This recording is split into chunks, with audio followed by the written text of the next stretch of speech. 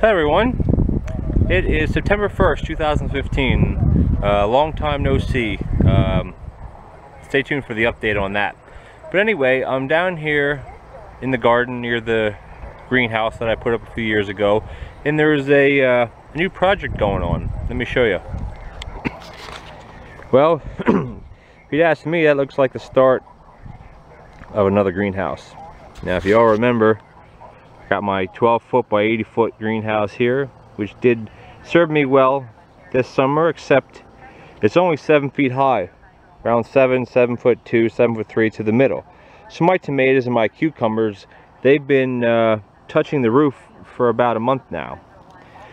So, and also because it's so long, it's hard to ventilate it with crops growing up in the middle. I have fans every so many feet, like every 15-foot box fans, which aren't the best solution, but they were on sale when I put those in, and they did well early on in the year. But when the whole section, this whole section in the middle raised bed is just completely filled with plants, there's no air that's blowing. So it gets very hot in there, which makes it quite unbearable to be in there during the day. So my thought is for next year, I'll recap how the market's been going in a later video. But the market's been going well. In the springtime, I had lots of lettuce, mustard greens, kale, greens in here. The problem is because the tomatoes and everything else started growing a lot faster once they got heated, like once it was hot in there in June and July, all the lettuce bolted. So the goal for this greenhouse next year is to ventilate it with side vents, just simple side vents. I'll be putting more in, eventually doing roll-up curtains, possibly just on the end 20 feet, because that's the direction where the wind blows in that way. But enough of that. You've seen that before. You've seen the videos that I made on construction of that. There's nothing different. The inside's a little bit different, but the structure itself is the same. So anyway, fast forward here. If you remember from previous videos, there was just crap here. Weeds, and I had onions here a couple years ago, and weed barrier, and I stored my mowers and some of my outdoor equipment here and what have you. But I decided that I was going to put up another greenhouse. And the reason being is because, as I said earlier, the big greenhouse, I want to use that for my low crops and try to grow longer into the season.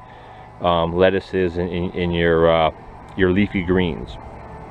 So I need a place to plant cucumbers, tomatoes, who knows, maybe some pole beans, early pole beans, maybe even a section of melons, because it's so hard to grow them up here. But anyway, again, 12 foot wide, and this is only 40 feet long.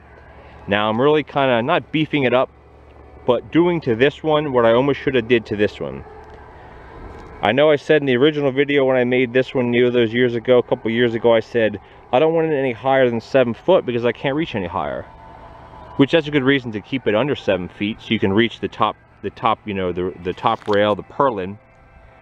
However, it limits what you can grow. So the idea with this one is, this is a progress so far. It's 12 by 40 feet, so it's exactly half the size of that one. 12 by 40 feet gives you still plenty of space. And the way I'm designing this one, as we can look right here, the hoops come straight down against the baseboard, 6 inches up off the ground. Fast forward over to this one, it's a lot higher. This is actually around 40 inches, 36, 38, 40, roughly around that. Let's call it 3 foot. So that'll give me 3 foot higher space in the middle. So if this one's 7 foot, a little bit more than 7 foot, this one will be around 10 foot, which gives you plenty of vertical space to grow tomatoes, to grow cucumbers, pole beans, anything that'll grow 10 feet in a season.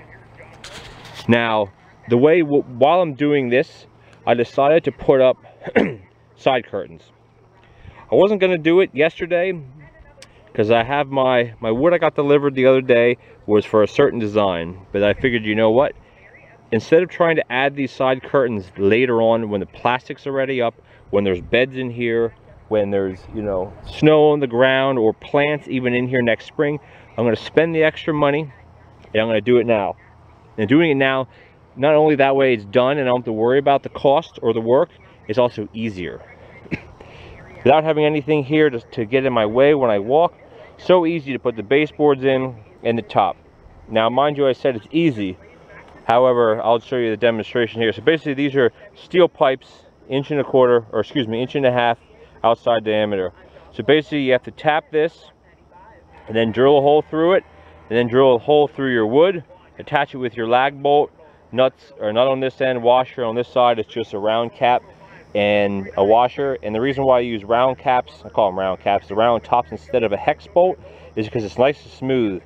So when the plastic meets this, which is where the side curtain will then be below it, it's nice and smooth. When I put my 1x3 stripping to hold the plastic on, I won't have any issues with anything sticking out, because this is quite flush to that. So basically it takes quite a while to do this. I mean, again, I'm doing it all myself in the way I have to. You can't just take a big drill bit and drill through there. If you have a drill press and some clamps, then you could, but I couldn't do it that way. I had to use self-tapping screws to get a small hole started, then you move up to a large one, and then a larger drill bit, and then through it. But all in all, once I got the hang of it, I remembered that's how I did it over here to the other one, but I couldn't figure out that in the beginning. But after a couple rungs in, I figured it out. So anyway, there will be side curtains here. There will be side curtains here. Now you may say, well, you're doing kind of things, you're doing this whole side, and then you're going to do, like, how are you going to do it? Well, the mistake I did when I made this one is I put the hoops up and I built the structure without putting any beds in. So all the dirt, all the lumber that I had for the raised beds in here, I had to haul in either by hand or with a wheelbarrow. And now starting at one end, going halfway through the middle up to 40 feet, and I have a door on the other end, of course, it got very tiring and very old. So this one, the way I'm going to do it is I'm basically going to complete everything that I can from this side and then move on to this side. So right now the baseboards are up, the side curtains are up, the two end wall baseboards, this one and the one here, this is actually facing west, so the sun kind of goes like this straight across. There won't be a door at this end. The door will just be on this side. So anyway, so I'm going to do that. Then the next step is to put in this raised bed, and then I can put the lumber in, and then I can use my tractor and my bucket to scoop my compost and to scoop my dirt, which I have down in there, and do a bit of a mix, and then just dump it in, and then just rake it out instead of hauling it in with wheelbarrows. That's such a waste of time and energy. This way I can do it real easy with that, pack them real full, and not have to worry about it. And then once that one's completed, then I'll move to the center one, and then here, this is where I'd put in the south side. They're facing south. The south side posts, and repeat this process over here. Put the side curtain, you know, baseboards up, side curtain, and then with the bucket still, put the raised bed in here, take the bucket right on top and just dump it straight in. So as much labor I can save with the wheelbarrow, I'm gonna do that. And then once all that's done, then the hoops will go up. I guess kind of in between the last two steps I said is the end walls will be completed before this stuff goes in. I have the hoops, or I have my bender up at the house, and I have my pipe for that. I just have to make a jig up and bend the pipe just like I did with this one, and that way I'll bend some for this one and I'll bend some for this one. And once this one is in, which this is the goal hopefully for tomorrow, bend just the end hoop, and maybe even probably just the one, possibly this one, we'll see. But the end here is going to be solid wall with chipboard like plywood, and then there'll be 4 big windows just cut with hinges that I can just open right up. There'll be screening behind it to keep the birds and stuff out. That way it can get maximum venting straight, because I said the wind comes straight across this way, right across this little hump. On the other side of this paddock and these trees is a big lake, so the wind comes right up this way usually, or it comes across this way, but more likely it comes from the southwest. But overall, I'm going to have, this is going to be my propagation station.